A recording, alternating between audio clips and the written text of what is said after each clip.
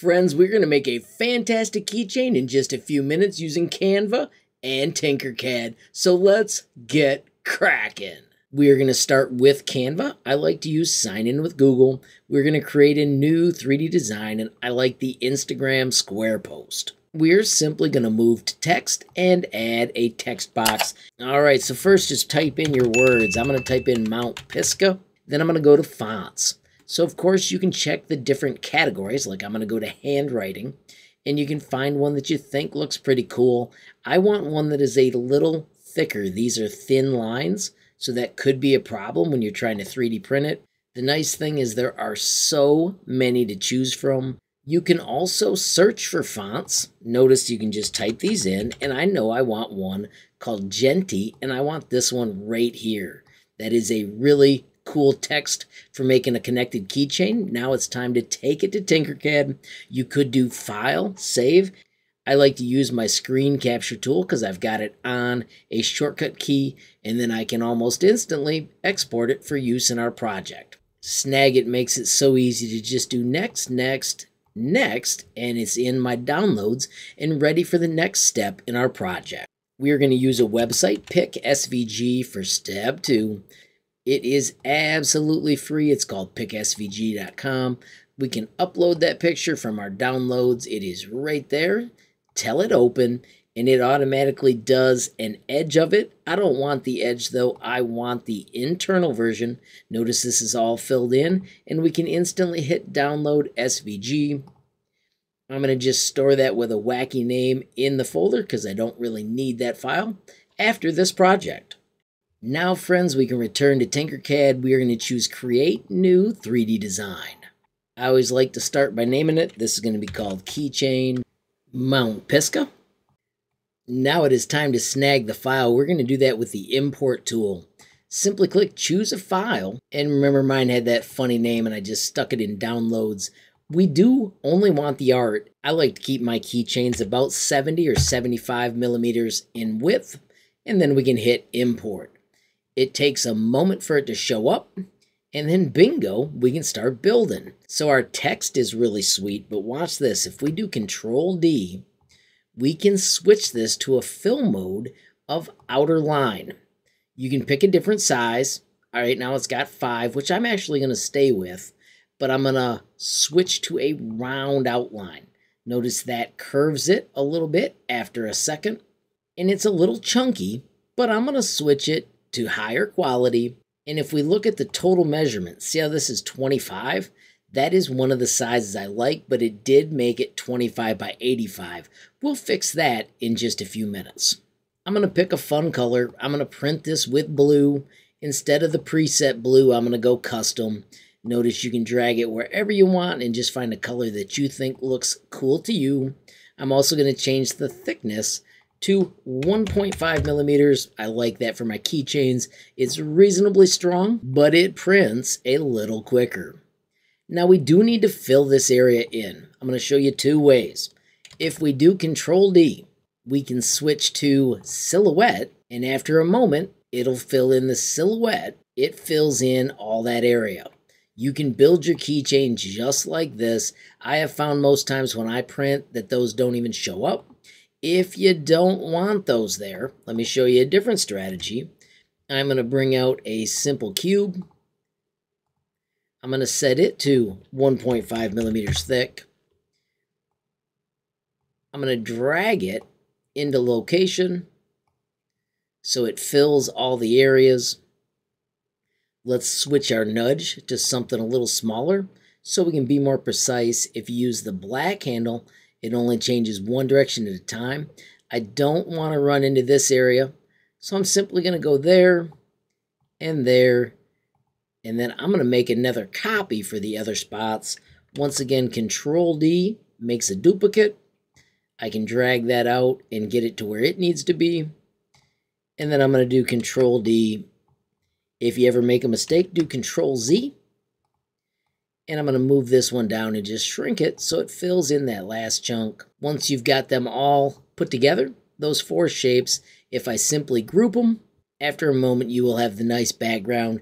Notice if you miss, that's where you can see it because there was that little gap up there on the corner of the keychain. I just double clicked so I could edit it, and bingo, that's what we expected. Now I want to put my words up on top. We're going to do that with the cruising tool. If you click it and press C, it cruises right on top. If you select the two, you can do L for a line. You can get it right to the middle and right to the middle. Now that's our keychain. I'm going to change the height of this to 1.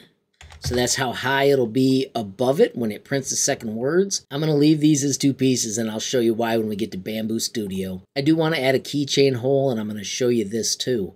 Now that we've got it built, we can have fun shrinking it, and it doesn't have to stay exactly as we measured it. It still looks really cool. So it's got the same kind of areas we need, but I want to nudge this over so I have room to put a hole in it. I'm going to do the hole out here. I'm putting it on the work plane, sliding the sides to the max, and then I'm going to shift squeeze it, and I like to make the holes size 5 and press enter. I'm going to bring this into place, making sure that it has some room over here, and I'm going to select the 2 and do Control G to group. It'll be a little bit under that M, but if I cared, I could just nudge the M over, or I could not. That's up to me. Now I'm going to export these as 2 pieces. This will be the base, STL. I'm going to change that to the word base. Now I'm going to only select the words and export those. Notice it says selected shape, and this will be words. With that completed, let's head to Bambu Studio. Alright, so this is what's so magic about these printers, is just how easy it is. Tons of settings you can mess with, but I'm going to show you that you really don't have to. If we hit add, it's already looking where I always put them, and I'm going to grab both of those at one time, tell it open, and I'm going to load them as a single object, multiple parts. It instantly plops them in, and we're ready for 3D printing, but we do want to change the colors. I'm going to do that by going to object mode, and I just want to show you this. We could use the paint tool, which is right over here, and we could just paint this top edge. But I don't want that because the edges don't print. So this is much faster if I go over here and I say I want the words to be orange and I want the base to be blue. That way I was able to do it in just one step. I do want to highlight that right now this keychain would use a prime tower. This is how you get a good switch between colors. Because of the way I designed this where it stops right at a layer, we don't need that, so this will be even faster. Simply return to global, move out to the others tab, and we just want to disable the prime tower. That way it will not build this, and then when we're done, you'll be able to see just how well it turned out. We can now simply slice the plate. Don't forget they've always got these cool tips. First, that was a good slice. Do check these out though. They always share cool things. And it's just one more reason why it's so much fun working with the Bambu Labs P1S. Finally, let's hit print plate. Now do note this, it does not know where the blue is. It thinks it's in A3, but it is really a generic that's in A1. A2 is the orange, that's fine. I do want better leveling the AMS and time lapse. Finally, friends, let's send it to the 3D printer. And 15 minutes later, an epic keychain. How cool is that?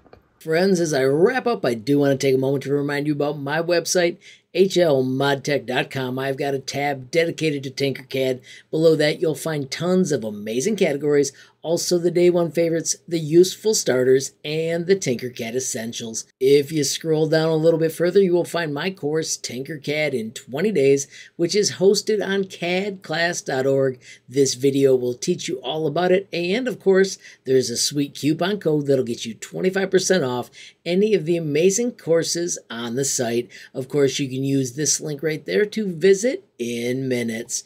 Finally, friends, don't forget the sweet built-in messaging tool. You can click that button, add your question, comment, or suggestion, and reach me almost instantly. Lastly, friends, I do also want to highlight the Tinkercad Community Discord. As you can see, there are a boatload of members, and it's a fantastic place to talk everything Tinkercad. Finally, friends, if you enjoyed the video, please give it a like. Please also hit that share button so more people can learn about HLModTech. Don't forget, you absolutely make my day if you take time to leave a comment down below. And if you haven't subscribed yet, what are you waiting for? Smash that subscribe button. And last but not least, hit that notification bell if you want to be the first to know when there's a brand new video from me, HLModTech. Thanks for watching. Have a great day.